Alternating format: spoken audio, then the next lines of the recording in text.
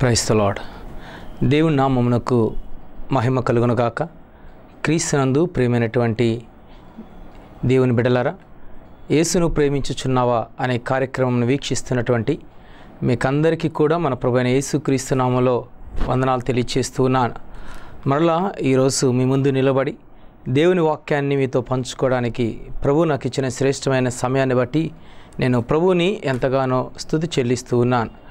క్రీస్తునందు ప్రియమైనటువంటి దేవుని బిడ్డలారా, ఈ మాసము 16 మరియు 17 తారీఖులు అనగా మంగళవారము మరియు బుధవారము 2 రోజులు మేము ప్రత్యేకంగా యూత్ గాస్పల్ టీం పరిచర్యల ద్వారా యవ్వనస్తుల కోసం డిసైపుల్షిప్ క్యాంప్ అనేటువంటి కార్యక్రమాన్ని మేము నిర్వహిస్తూ ఉన్నాం. ఈ యొక్క రెసిడెన్షియల్ క్యాంపు మరి కొండపాలెం గేటుకి దగ్గరలో ఉన్నటువంటి ఇన్ఫెంట్ జీసస్ స్కూల్లో యొక్క కార్యక్రమం నిర్వహించబడుతుంది. ఆసక్తి కలిగినటువంటి యవ్వనస్తులు ఆ కార్యక్రమం మీరు రావాల్సిందిగా నేను మనవి చేస్తున్నాను. ప్రత్యేకంగా శిష్యులను తయారు చేయాలి అనేటువంటి ప్రాముఖ్యమైన ఉద్దేశంతో ఈ కార్యక్రమాన్ని మేము నిర్వహిస్తూ ఉన్నాం. ఉదయం 9 గంటల నుంచి సాయంత్రం 7 గంటల వరకు మరి అక్కడ కార్యక్రమం నిర్వహించబడుతూ ఉంది. ఒక వ్యక్తికి 300 రూపాయలు రిజిస్ట్రేషన్ ఫీజు. ఒకవేళ మీరు అక్కడే మాతో పాటు ఉండదలిచినట్లా మీకు ఖచ్చితంగా అకామిడేషన్ కూడా మేము ఏర్పాటు చేస్తాము. మరి బాలికలకు మరియు బాలులకి ఇరువురికి కూడా ప్రత్యేకమైనటువంటి వసతి ఏర్పాటు ఉంది. ఈ కార్యక్రమం కొరకు ప్రార్థన చేయండి. ప్రభు ఒకరిని ప్రేరేపిస్తే మీరు కూడా ఖచ్చితంగా అటెండ్ అయ్యి అనేక విషయాలు మీరు నేర్చుకోవాల్సిందిగా నేను మనవి చేస్తున్నాను.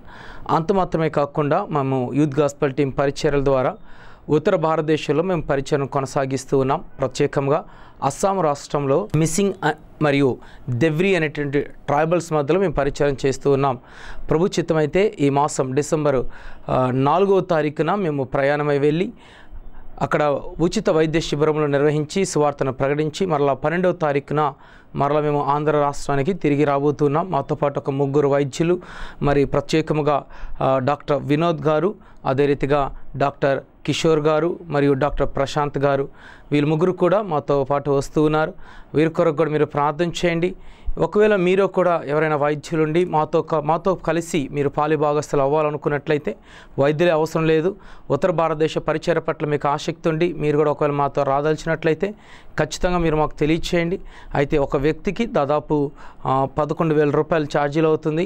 మరి 8 రోజులు మీరు వెల చెల్లించాల్సి వస్తుంది. ఈ విషయాలు మీరు జ్ఞాపకం చేసుకొని ఒకవేళ రాదర్చడానికి ఆసక్తి కలిగినటువంటి వారు మాకు ఫోన్ చేసి మీ విషయాలను తెలియపరచవలసిందిగా నేను మనవి చేస్తున్నాను. ఈ సమయంలో చిన్న ప్రార్థన చేసుకుందాం. తర్వాత దేవుని వాక్యాన్ని మనం ధ్యానం చేసుకుందాం. సర్వోన్నతుడా మహోన్నతుడానికి స్తోత్రములు. కొద్ది సమయం నీ వాక్యాన్ని ధ్యానం చేస్తుండగా నీ వాక్యం ద్వారా మాతో మాట్లాడండి. ఈరోజు మాకు దీవెనకరంగా ఆశీర్వాదకరంగా ఉన్నట్లు సహాయం చేయండి. ఈ మాటలు వింటున్న ప్రతి బిడ్డను మీరు దీవించి ఆశీర్వదించి ఘనత మహిమ ప్రభావాలు పొందమని యేసుక్రీస్తు నామములో అడిగి వేడుకొంచున్నాం తండ్రి, ఆమేన్. క్రీస్తునందు ప్రియమైనటువంటి దేవుని బిడ్డలారా, ఈ ప్రత్యేకమైనటువంటి సమయంలో అవిధేయత యొక్క పర్యవసానం అనే అంశం మీద నేను కొన్ని విషయాలను మీతో మాట్లాడాలని ఇష్టపడుతూ ఉన్నాను. విధేయత, అవిధేయత. విధేయత. ప్రభు మనల్ని ఎందుకోసం పిలిచాడో, ఏ పని కోసం పిలిచాడో ఆ పిలుపుకు మనం విధేయత చూపించాలి. ఒకవేళ విధేయత చూపించకుండా అవిధేయత చూపిస్తే కలిగేటువంటి పర్యవసానం ఎలా ఉంటుందో నేను ఈరోజు మీకు జ్ఞాపకం చేయాలని ఇష్టపడుతున్నాను. ఇందుకు గాను పరిశుద్ధ గ్రంథంలో నుంచి ఒక వ్యక్తిని నేను మీకు పరిచయం చేయాలని ఇష్టపడుతున్నాను. యోనా గ్రంథంలో మనం చూసినట్లయితే 1వ అధ్యాయము 1 మరియు 2 వచనములు, యెహోవా వాక్కు అమిత్తయి కుమారుడైన యోనాకు ప్రత్యక్షమై ఇలాగు సెలవిచ్చెను, నినివే పట్టణస్థుల దోషము నా దృష్టికి ఘోరమాయను గనుక నీవు లేచి నినివే మహాపట్టణమునకు పోయి దానికి దుర్గతి కలుగునని ప్రకటింపుము.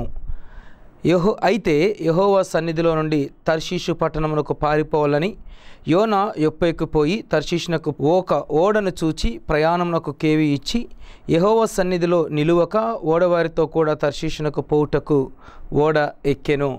క్రీస్తునందు ప్రేమైనటువంటి దేవుని బిడ్డలారా, జ్ఞాపకం చేసుకుందాం.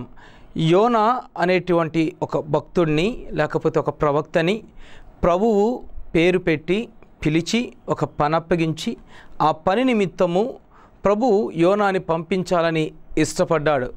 పిలిచిన పని ఏమీ లేదు, ప్రకటించటానికి. సో పిలిచింది దేని కొరకంటే ప్రకటించటానికి ప్రభువు యోనాను తన పని నిమిత్తము పిలిచాడు. వాస్తవానికి ప్రభు అంతటి వాడు పిలిచాడు కాబట్టి యోనా చేయవలసిన పని ఏంటంటే విధేయత చూపించాలి, లోబడాలి. ఇక్కడ ఒక్క విషయాన్ని కూడా నేను జ్ఞాపకం చేస్తాను.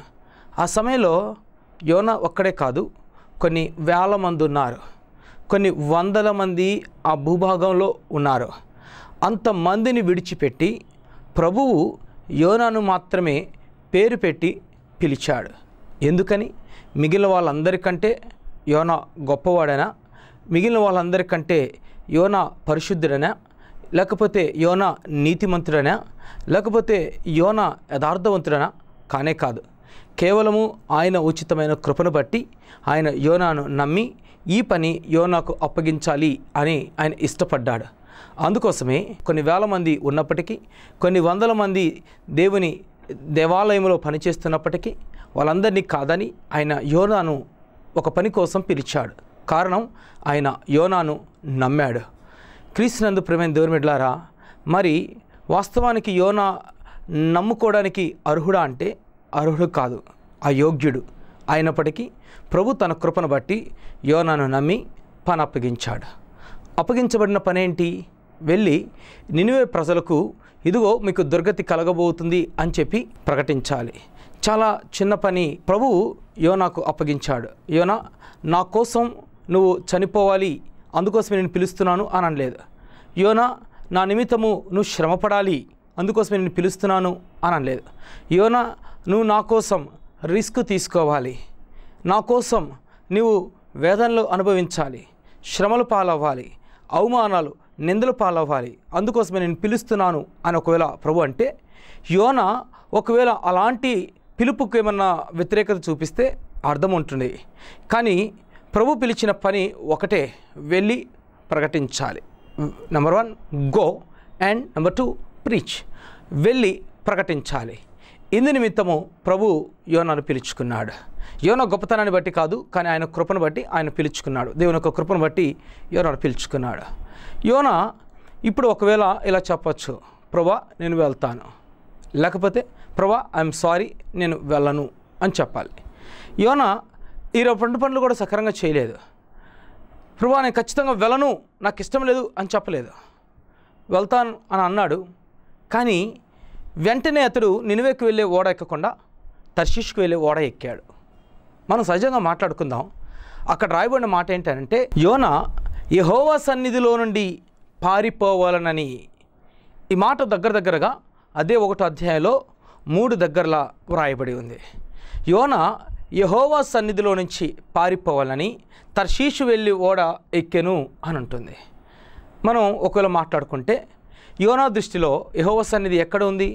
బహుశా యెరూషలేములో ఉంది, లేకపోతే యెరూషలేములో ఉన్న దేవాలయంలో యెహోవా సన్నిధి ఉంది. అందుకోసం యోనా అనుకున్నాడు, నేను కానీ ఒకవేళ ఈ దేవాలయంలోనే ఉంటే, లేకపోతే యెరూషలేములోనే ఉంటే, లేకపోతే ఇశ్రాయేలు దేశంలోనే ఉంటే, దేవుడు నన్ను మరలా అడుగుతాడు, యోనా నేను నీకు పని అప్పగించాను కదా, ఆ పని సంగతి ఏం చేశావు? యోనా నేను నిన్ను వెళ్ళమన్నాను కదా, నువ్వు ఎందుకు వెళ్ళలేదు అని అడుగుతాడు. అందుకోసమే యోనా ఏం చేశాడంటే, ఇక్కడుంటే దేవుని సన్నిధి ఉంటుంది కాబట్టి ఈ ప్రదేశాలను నేను విడిచిపెట్టి వేరే ప్రాంతానికి వెళ్ళిపోయాను అనుకోండి, వేరే దేశానికి వెళ్ళిపోయాను అనుకోండి, అక్కడ నన్ను అడగడు కూడా, ఎందుకు నేను వెళ్ళలేదు అని అడగరు. ఎందుకంటే తర్షీషులో ఆయన ఉండడుగా, అక్కడుండే దేవుడు వాళ్ళ దేవుడు. జ్ఞాపకం చేసుకోండి. సో ఇండైరెక్ట్గా యోనా ఎప్పుడైతే ప్రభు పిలిచిన పిలుపుకు లోబడకుండా, విధేయత చూపించకుండా ఒకవైపు వెళ్ళమంటే మరొక వైపు వెళ్తున్నాడో, సో ఇండైరెక్ట్గా చెప్పకనే ఏమని చెప్తున్నాడంటే, ప్రభా నువ్వు కేవలము ఇశ్రాయేలు దేశానికి మాత్రమే పరిమితము, నువ్వు కేవలము ఈ యొక్క యెరూషలేము పట్టణములకు మాత్రమే పరిమితము, నీవు కేవలము ఇక్కడున్న దేవాలయానికి మాత్రమే పరిమితం, కానీ నేను తర్షీషుకు వెళితే అక్కడ నువ్వు ఉండలేవు, అక్కడ నీ సన్నిధి ఉండదు. ఇండైరెక్ట్ చెప్పకనే చెప్తున్నాడంటే, నువ్వు సర్వము వ్యాపించిన దేవుడవు కాదు అని జ్ఞాపకం చేస్తున్నాడు. వాస్తవానికి యోనా మనసులో ఇంత పెద్ద ఆలోచనలు లేవు, కానీ చెప్పకనే చెప్పడం ప్రభు ఇక్కడున్నాడు అక్కడ లేడు అనని. వాస్తవానికి యోనా ఒక ప్రవక్త, ధర్మశాస్త్రము గురించి చక్కగా తెలిసినటువంటి ఒక వ్యక్తి. దేవుడు మనుషులతో ఎలాగూ మాట్లాడుతాడో, మనుషులకి ఏ విధంగా పని అప్పగిస్తాడో, తనకు అప్పగించబడిన పనులను ఏ విధంగా నెరవేర్చుకుంటాడో సమస్తము ఎరిగినటువంటి ఒక వ్యక్తి. అన్నీ ఎరిగినటువంటి వ్యక్తి కోడి ఒకానొక సమయంలో తప్పును చేస్తూ తను ఏ పని నిమిత్తం పిలిచాడో ఆ పనిని మర్చిపోయి, అప్పగించిన పనిని మర్చిపోయి వేరొక వైపుకి వెళ్ళడానికి ప్రయత్నం చేస్తూ ఉన్నాడు. ఒక్క మాటలో చెప్పాలంటే ప్రభు పిలిచిన పిలుపుకు విధేయత చూపించకుండా అవిధేయత చూపిస్తూ ఉన్నాడు. అవిధేయత చూపించడం మాత్రమే కాదు, ఈ అవిధేయత చూపిస్తూ ఈ మార్గంలో వెళ్తూ అక్కడ ఒక పెద్ద ప్రళయం వచ్చినప్పుడు ఆ ఓడ అడుగు భాగంతో పండుకొని నిద్రపోతున్నప్పుడు వాళ్ళు చీట్లు వేసి ఎవరి మీద చీటి వస్తుందని చూసినప్పుడు యోనా పేరు మీద చీటి వచ్చినప్పుడు, యోనా నువ్వు ఎవరు అని అంటే అప్పుడు యోనా ఏం చెప్తున్నా అంటే, ఇదిగో భూమిని ఆకాశం సృష్టించిన సృష్టికర్త అయినటువంటి దేవునికి నేను భయభక్తులు కలిగిన వాడిని అని చెప్పుకుంటున్నాడు. ఆయన చెప్పిన మాట ఏమో వినలేదు, ఆయన చెప్పిన మాటకేమో విధేయత చూపించలేదు. ఆయన చెప్పిన మాటకు లోబడకుండా ఆయన ఇటు వెళ్ళమంటే అటు వెళ్ళకుండా మరొక వైపుకు వెళుతూ ఉన్నాడు, మరొక వైపుకు వెళ్తున్నాడు. ఒక మాటలో చెప్పాలంటే ఇక్కడ దేవుని యొక్క ఇష్టాన్ని పక్కన పెట్టి తన ఇష్టాన్ని నెరవేర్చుకుంటున్నాడు. ఇదే అవిధేయత అంటే, ఇదే అవిధేయత అంటే. విధేయత చూపించడం అనంటే నా ఇష్టాన్ని చంపుకొని దేవుని ఇష్టాన్ని చేయడం. దేవుని ఇష్టాన్ని చేయాలి అనంటే ఖచ్చితముగా నా ఇష్టాన్ని చంపుకోవాలి. క్రీస్తునందు ప్రియమైన దేవుని బిడ్డలారా, చాలా సందర్భాల్లో చాలా విషయాల్లో మనము మన ఇష్టాన్ని నెరవేర్చుకోవడం కోసం, మన చిత్తాన్ని నెరవేర్చుకోవడం కోసం దేవుని ఇష్టాన్ని పక్కన పెట్టేస్తున్నాం, దేవుని ఇష్టాన్ని మనం తృణీకరిస్తున్నాం. ఇదే అవిధేయత, ఇదే అవిధేయత. క్రీస్తునందు ప్రియమైనటువంటి దేవుని బిడ్డలారా, జ్ఞాపకం చేసుకోండి. భూమి ఆకాశం సృష్టించిన సృష్టికర్త అయిన దేవుని యందు నేను భయభక్తులు కలిగిన వాడిని అంటున్నాడు. నిజంగా దేవుడు అంటే భయం ఉంటే, నిజంగా దేవుడు అంటే భక్తి ఉంటే ఆయన చెప్పింది చేస్తాడా, ఆయన చెప్పంది చేస్తాడా? ఈరోజు మనం కూడా ఇలాగే చెప్పుకుంటున్నాం.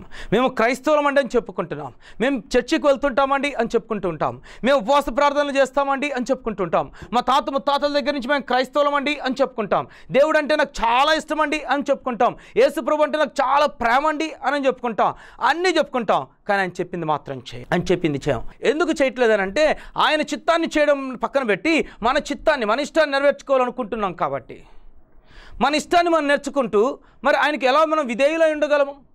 ఉండలేం. అందుకోసమే మనము అవిధేయులము, అవిధేయత చూపిస్తున్నాము, అవిధేయత చూపిస్తున్నాము.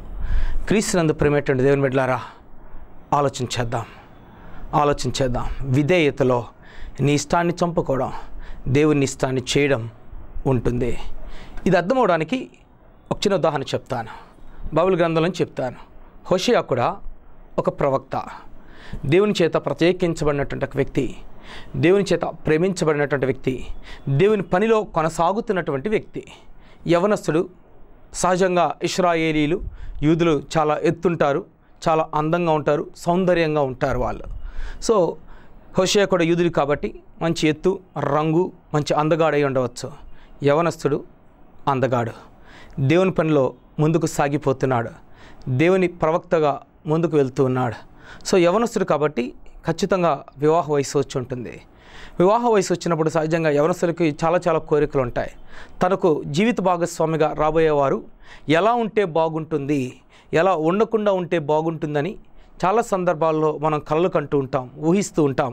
నా భర్త ఇలా ఉండాలి, లేకపోతే నా భార్య ఇలా ఉండాలి, నేను వివాహం చేసుకోబోయే అమ్మాయి ఈ చదువు ఉండాలి, ఈ ఎత్తు ఉండాలి, ఈ రంగు ఉండాలి, సో వారి కుటుంబం ఇలా ఉండాలి, వారు ఈ ప్రాంతంలో స్థిరపడి ఉండాలి, తను నాతో కూడా కలిసి ఈ ప్రాంతానికి పని చేయడానికి వస్తే ఇలాంటి రకరకాల ఆశలు మనలో ఉంటాయి. చాలా కలలు కంటాం, చాలా ఊహలు. సో సహజంగా హోషేయ కూడా యవనస్తుడు కాబట్టి తనకు కూడా తన జీవిత భాగస్వామిని బట్టి బహుశా కొన్ని ఆశలు ఉండవచ్చు, కొన్ని కోరికలు ఉండవచ్చు. ఇలా ఉంటే బాగుంటుంది, ఇలా ఉంటే బాగుంటుంది, ఇలా ఉంటే బాగుంటుందని. జ్ఞాపకం చేసుకోండి, ఈ సమయంలో ప్రభు హోషేయతో మాట్లాడుతున్నాడు.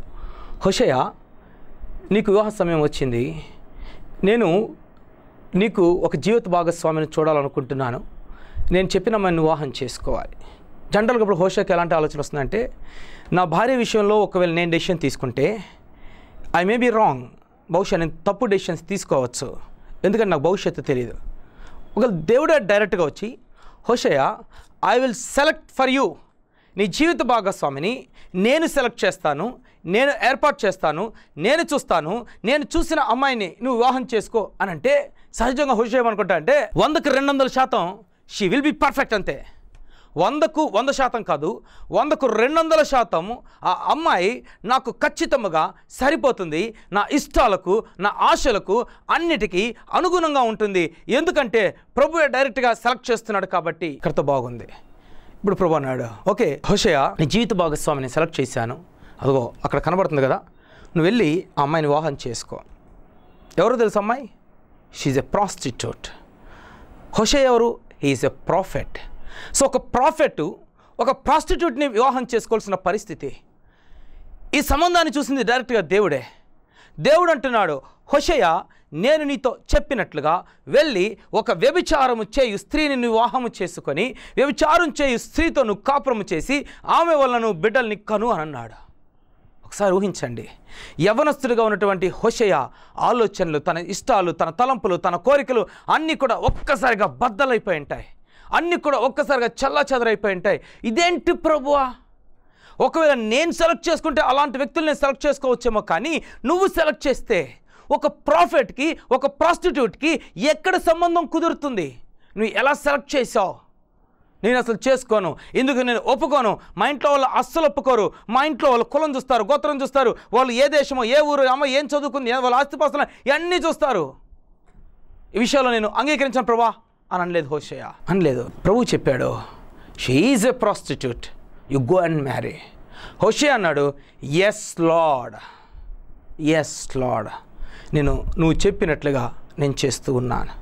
దీని మరొక మాటలు చెప్పాలంటే, ప్రభు చిత్తాన్ని నెరవేర్చడం కోసం, తండ్రి యొక్క చిత్తాన్ని నెరవేర్చడం కోసం తన ఇష్టాల్ని, తన కోరికల్ని చంపుకుంటున్నాడు.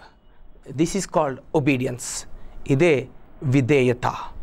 క్రీస్తునందు ప్రియమైన దేవుని బిడ్డలారా, ఈ కార్యక్రమం వీక్షిస్తున్నటువంటి ప్రియమైన సహోదరుడు, సహోదరి, ఆలోచించే. నీ తల్లిదండ్రుల ఇష్టానికి ఒకళ్ళు నువ్వు లోబడ్డం అంటే ఏంటో తెలుసా? వాళ్ళ ఇష్టాన్ని నెరవేర్చడం కోసం నీ ఇష్టాన్ని చంపుకోవడం. నీ ఇష్టాన్ని చంపుకోవడం. నువ్వు దేవునికి లోబడ్డం, విధేయత చూపించడం అంటే ఏంటో తెలుసా? ప్రతి ఆదివారం క్రమం తప్పకుండా యవనస్తుల గుడికి వెళ్ళడం కాదు, మీ చర్చిలో నువ్వే పాటలు పాడడం కాదు, నువ్వే దగ్గరుండి క్వైర్ని లీడ్ చేయడం కాదు, నువ్వే వాయిద్యాలు వాయించడం కానే కాదు. ప్రభు చిత్తాన్ని నెరవేర్చడం కోసం అవసరమైతే నీ ఇష్టాలని చంపుకోవడం. ఇది విధేయత చూపించడం అంటే. హోషేయ లిటరల్గా తన జీవితంలో దాన్ని చేసి చూపించాడు. ఎవరు ఇష్టపడతారో ఒక ప్రాస్టిట్యూట్ని వివాహం చేసుకోవడానికి? ఆమె అనేక మందితో తిరుగుతుంది. ఒకవేళ అలా అనుకుందాం, ఒకవేళ ఆమెను వివాహం చేసుకుని ఇతను వెళ్తూ ఉంటే దారిలో ప్రతి ఒక్కరు కూడా ఇతన్ని విచిత్రంగా చూస్తారు, ఒక వింత వస్తువుగా చూస్తారు. తన భార్య వైపు అందరూ కూడా వేరే చూపుతో, వెకిలి చూపుతో, అసహ్యంగా, అసభ్యంతో చూస్తూ ఉంటే యవనస్తుడిగా ఏంటి నా బ్రతుకెందుకు ఇలా అయిపోయింది అని అనుకోవచ్చు. ఇలాంటి పరిస్థితి బహుశా నేను అనుకుంటాను తన కుటుంబీకులు కూడా దీన్ని అంగీకరించరేమో, వాళ్ళ బంధువులందరూ కూడా అంగీకరించరేమో. బహుశా హోషేయ బంధువులు ఎవరు కూడా తన పెళ్ళికి వచ్చిండరేమో. నేను అనుకుంటున్నాను. బహుశా వాళ్ళ బంధువులందరూ కూడా హోషేయ తల్లిదండ్రులను తిట్టుండే వాళ్ళేమో. మీకన్నా పిచ్చి పట్టిందా, వాడికంటే బుద్ధి లేదు, వాడు ఎవరో ప్రాస్టిట్యూట్ని ఇచ్చిన పెళ్లి చేసుకుంటానంటే మీరన్నా మాట్లాడద్దా, అదేమనంటే దేవుడు చెప్పాడు, దేవుడు చెప్తాడు ఎట్లాంటి చేసుకోమని చెప్పి రకరకాలుగా మాట్లాడుండొచ్చు, రకరకాల అవమానించి ఉండొచ్చు, హేళన చేసి ఉండొచ్చు. కానీ హోషేయ ఏమీ కూడా పట్టించుకోలేదు.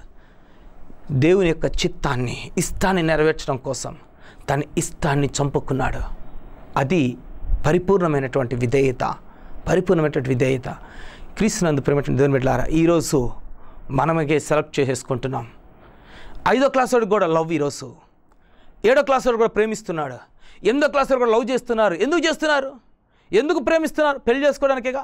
అయితే మనం ఇలా అనుకుందాం, అంటే 7వ క్లాస్లో ఒక అబ్బాయిని ప్రేమిస్తుంటే అంటే నీకు అప్పుడే భర్త కావాల్సిన అవసరం వచ్చిందా?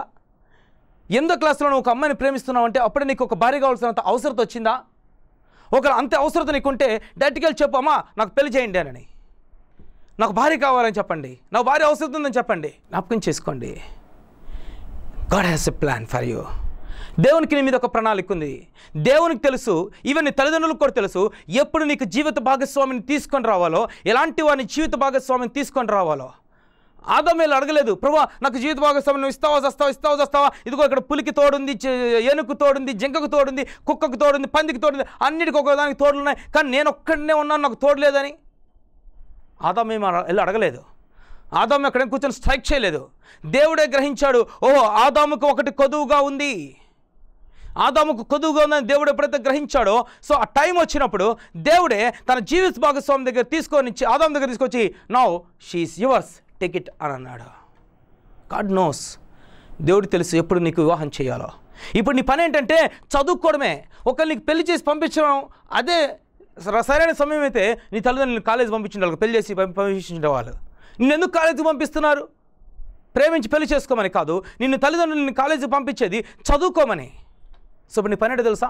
చదువుకోవడమే. నిన్ను ఏ పని నిమిత్తం పంపిస్తున్నారో ఆ పని చేయండి. నీ తల్లిదండ్రులు నిన్ను నమ్ముతున్నారు. నేను అదే చెప్పాను. కొన్ని వేల మంది ఉంటే వాళ్ళందరినీ విడిచిపెట్టి దేవుడు ఎందుకు యోనాని పిలుచుకున్నాడంటే దేవుడు యోనాని నమ్మాడు కాబట్టి. నీ తల్లిదండ్రులు ఎందుకు కాలేజీకి పంపిస్తున్నారో తెలుసా? ఒంటరిగా ఎందుకు పంపిస్తున్నారో తెలుసా? నేను స్నేహితులతో పాటు బయటికి వెళ్ళి వస్తానంటే ఎందుకు పంపిస్తున్నారో తెలుసా? నిన్ను నమ్మారు కాబట్టి. కానీ నువ్వేం చేస్తున్నావు అంటే ఆ నమ్మకాన్ని ఒమ్ము చేసి కాలేజీకి వెళ్తానని చెప్పి స్నేహితులతో కలిసి షికార్లు తిరుగుతున్నావు, పార్కులు తిరుగుతున్నావు, ఐస్ క్రీమ్ పార్లర్లు తిరుగుతున్నావు, సినిమాలకు తిరుగుతున్నావు, నీ తల్లిదండ్రులు మోసగిస్తున్నావు. సాయంత్రం పుస్తకాలు పట్టుకొని ఇంటికి వచ్చి మమ్మీ నేను కాలేజీ నుంచి వచ్చారంటే మీ అమ్మ వాళ్ళు గొర్రెల్లాగా గుడ్డిగా నిన్ను నమ్మి నా బిడ్డను మేము నమ్ముతున్నామని అంటున్నారు. యోనా కూడా ఇలాగే నమ్మక ద్రోహం చేశాడు. యోనా నువ్వు ఇటు వెళ్ళు అని అంటే సరే ప్రభా అన్నాడు. ఇటు వెళ్ళడం మానేసి ఇటు వెళుతూ ఉన్నాడు. యోనా అనుకున్నాడు ఎవరికి తెలియదులే అనుకున్నాడు, ఎవరు నన్ను చూడలే అనుకున్నాడు, అందుకే ఓడ అడుగు భాగానికి వెళ్ళిపోతున్నాను అనుకున్నాడు. బహుశా మీరు అనుకోవచ్చు నేను ముసుగేసుకుంటాను, నేను కర్చీఫ్తో స్కార్ఫ్తో కట్టేసుకుంటాను, నేను బైక్లో వెళ్ళిపోతాను, లేకపోతే నేను సినిమా హాల్లో కూర్చుంటే ఎవరు చూస్తారు, మా వాళ్ళు ఎవరు తెలియదు, మా వాళ్ళు ఎవరు చూడలే. ఎవరిని మోసగిస్తున్నావు? నువ్వే మోసగించుకుంటున్నావు. నువ్వు అనుకుంటున్నావు మీ తల్లిదండ్రులు మోసగిస్తున్నానని, నువ్వు అనుకుంటున్నావు మీ పాస్టర్ గారిని మోసగిస్తున్నావని, నువ్వు అనుకుంటున్నావు దేవుని మోసగిస్తున్నానని, కానీ నువ్వే మోసం చేసుకుంటున్నావు. నీ జీవితాన్ని నువ్వే మోసం చేసుకుంటున్నావు. నీ జీవితాన్ని నీ చేతుల్లో నువ్వే సర్వనాశనం చేసుకుంటున్నావు. క్రీస్తునందు ప్రేమటువంటి దేవుని బిడ్డలారా ఆలోచించేయండి. సో ఇప్పుడు అవిధేయతకు పర్యావసరం ఏంటి తెలుసా? దేవుడు యోనాను ఎందుకు అనుకున్నాడు? అన్ని జనాంగానికి వెళ్ళి చెప్పాలి. ఏం చెప్పాలి?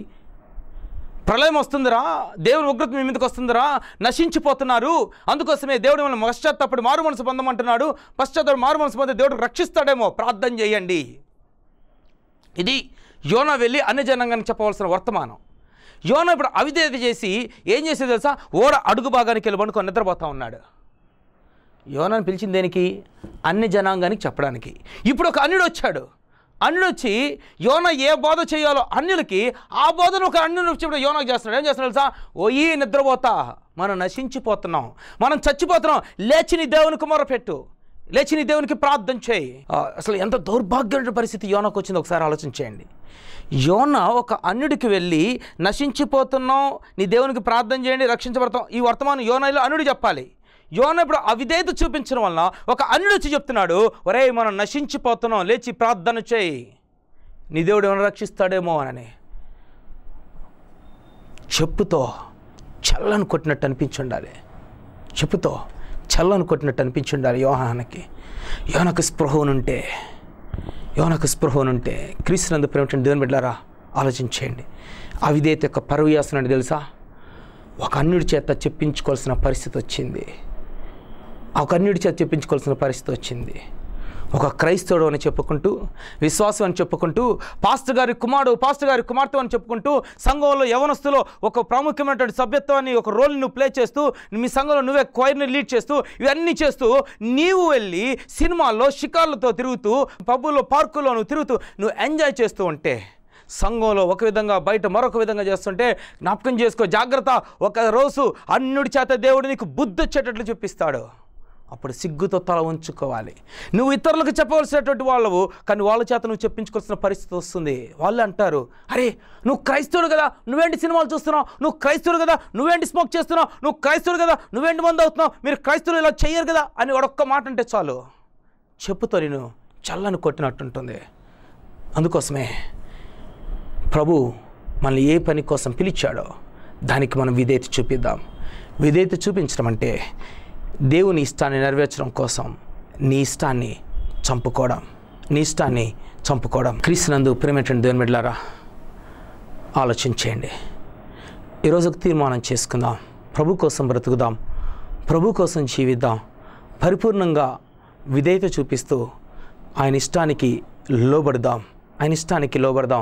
ఖచ్చితంగా ఆయన నిన్ను దీవిస్తాడు, ఆయన నిన్ను ఆశీర్వదిస్తాడు, అనేకులకు ఆయన నిన్ను మేలుకరముగా చేస్తాడు. ప్రభు నిన్ను వాడుకోవాలనుకుంటున్నాడు నువ్వు లోబడితే, ప్రభు నిన్ను వాడుకోవాలనుకుంటున్నాడు నువ్వు విధేయత చూపిస్తే. నువ్వు గుడ్డివాడివా కాదా అన్నది ఆయనకి అనవసరం, నువ్వు కుంటోడివా బాగున్నావా అనేది ఆయనకి అనవసరం, నీకు తలాంతులు ఉన్నాయా లేదా అన్నది ఆయనకి అనవసరం, నీకు చదువు ఉందా లేదా అన్నది ఆయనకు అనవసరం, నీ దగ్గర ఎంత గొప్ప తలాంతులు ఉన్నాయి అన్నది కూడా ఆయనకి అనవసరం. నువ్వు విధేయత చూపించావా లేదా, నువ్వు లోబడ్డావా లేదా చాలు. నువ్వు లోబడితే చాలు, ఆయన నిన్ను వాడుకుంటాడు. గాడిద లోబడితే గాడిదను వాడుకుంటాడు ఆయన. కాకి లోబడితే కాకిని వాడుకుంటాడు ఆయన. చేప లోబడితే చేపను వాడుకుంటాడు ఆయన. తిమింగలంలో పడితే తిమింగలాన్ని వాడుకుంటాడు ఆయన. పాములో పడితే అవసరమైతే పామును కూడా వాడుకుంటాడు ఆయన. క్రీస్తునందు దేవుని బిడ్డలారా, జ్ఞాపకం చేసుకోండి.